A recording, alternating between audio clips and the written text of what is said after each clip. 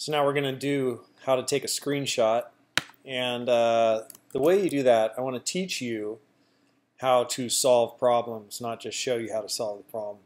And so I need, like, maybe I'm on Mac, so Mac screenshot is what I Google, and then it's going to give me Command-Shift-4, and if I read a little bit more, I'd see Command-Shift-3 also allows me to do it. I could search Windows screenshot. And I could do Control Print Screen on the keyboard, or here, open up the snipping tool, right? So I'd go down to, on Windows, where you search for Windows Start Search. On Windows, where I go to search for stuff, right, you click down here, like, let's see, find a good picture of it. Like right down here. So you'd search right here and you type in snipping tool, right? So now if I wanted to take a screenshot of this on my Mac, I could do Command-Shift-3 and you just heard a little camera snip, or Command-Shift-4, and then I could kind of just select some of that stuff. And then if I went and I looked on my desktop, I would see those screenshots right here. Right? I just took those screenshots, so there's another screenshot I took.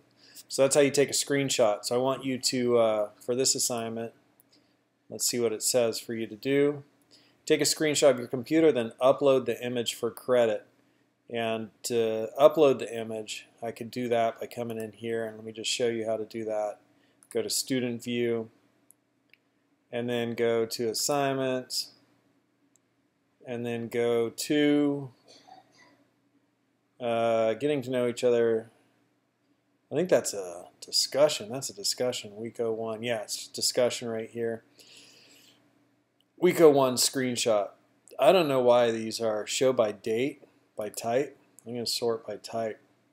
And getting to know each other text tool. These are all the discussions. I'm going to minimize those. And then here's week 01 screenshot. So click that. And it says no due date, take a screenshot, submitting file upload, submit assignment, and then choose the file. So I'd come in here and find my file, put it on my desktop, and it's right there, and I'd open it.